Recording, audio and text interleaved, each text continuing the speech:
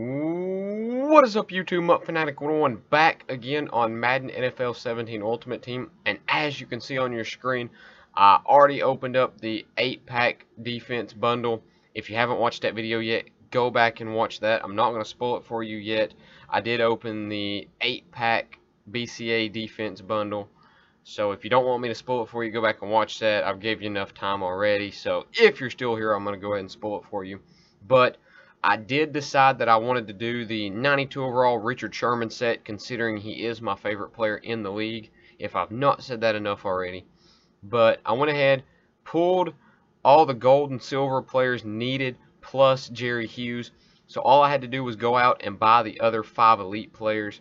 And also, after I pulled the 8 packs, I went ahead and did, had 25 extra golds and did 2 BCA defense elite player packs, and I pulled 2 Malcolm Butlers. Before those 2, I'd pulled 3 of those packs and pulled 3 Jerry Hughes. So I was pretty happy to be able to pull 2 Malcolm Butlers. They each sell for 50K. Of course, I'm going to be using one for this set, but the other one I can sell, as you see, it already sold, so I can have an extra 50K added to my squad. And as you see here, we ended up buying another Wesley Woodyard, another Sean Lee, another Muhammad Wilkerson, pulled the Malcolm Butler, and we went ahead and sniped an Eric Berry. I'm definitely excited to get this card. I've always loved Richard Sherman. Ever since he started his rant about Michael Crabtree, instantly became my favorite player. Him and Marshawn Lynch, my 2 favorite players. Unfortunately, Marshawn retired. Thank you, Beast Mode. Thank you for all you did for the Seattle Seahawks organization. Hope you have a happy retirement and you look like you're enjoying it. But as we add the final piece of the collection, Eric Berry, to the set, we get 92 overall Richard Sherman. You do not know how excited I am for this moment. Go ahead and screenshot that right there. Whew, it's a huge relief and a huge, I don't know what to say, to be completely honest. I'm speechless, man. I can't believe I've got this card. When I seen it came out, I was just playing head-to-head Masters, as you've seen if you've watched my last video. If not, go watch it.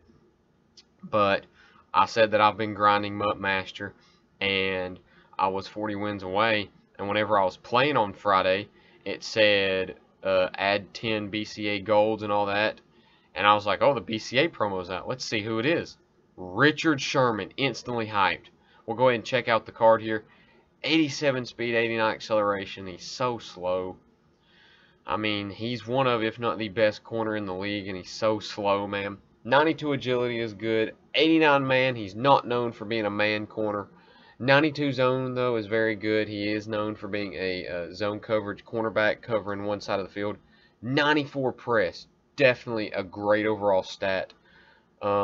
I'm pretty sure the lockdown chemistry, yeah, it actually does. The BCA adds player rec. Okay, so if I do pair him with somebody with the lockdown chemistry, he'll get 95 press.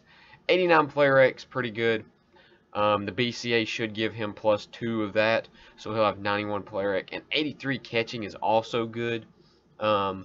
Corners usually, to start out the year, have 70 catching. But if they have 80 catching, that's definitely very good. I think or actually the best corners and safeties I have on my team all have 80 plus catching. Sherman will now. He has 83. I think Tyrann Mathieu also has 80 something catching. I'm not sure about Cam Chancellor. Went ahead and check out his stats here. 71 catching, 71 tackling, my bad. Oh, I forgot to turn my notifications off. Whoops. But 71 tackling was a little high in my opinion for Sherman. He's like Deion Sanders. He's allergic to tackling. He never tackles. He just sucks at it. Probably because he's not a cornerback, basically.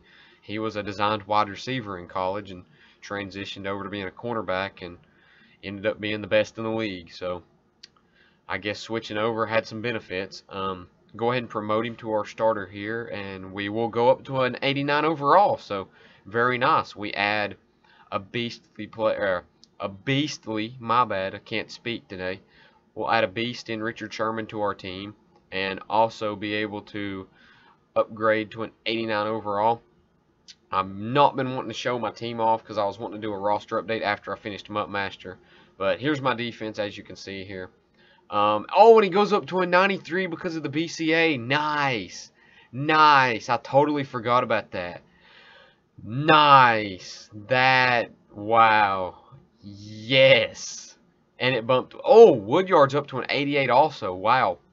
He's an 87. I knew he was an 87 because of the field general. But wow. Hughes and Muhammad Wilkerson also get overall upgrades.